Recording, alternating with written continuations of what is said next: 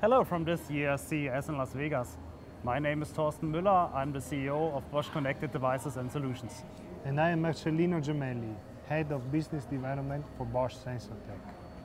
And we want to give you some insights into Bosch's capability within the Internet of Things and Services. So what is the Internet of Things and Services? It's the convergence of the physical world with the virtual world. To demonstrate you this, we have placed a lot of these sensors around at the Bosch booth, and these sensors measure a whole lot of information like temperature, and it's all visualized on a computer system via the internet. Marcellino will give you some insights on what type of data we can measure. Yes, at the heart of these wireless sensors, we have Bosch Sensortec MEMS sensors, microelectrical mechanical systems.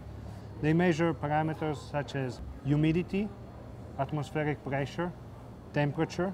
There's a microphone for noise, acceleration, rotation, and the Earth's magnetic field.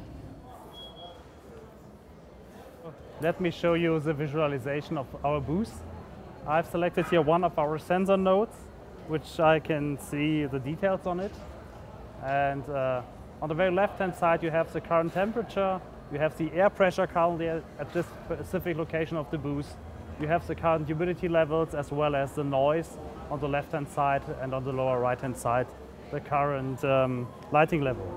You can also see the trend which is associated to it. For example, here for the temperature, you can see how the temperature has evolved over time. So in the morning it was quite cool, and now it's getting hotter here at the booth. Sensors have always been in Bosch's DNA.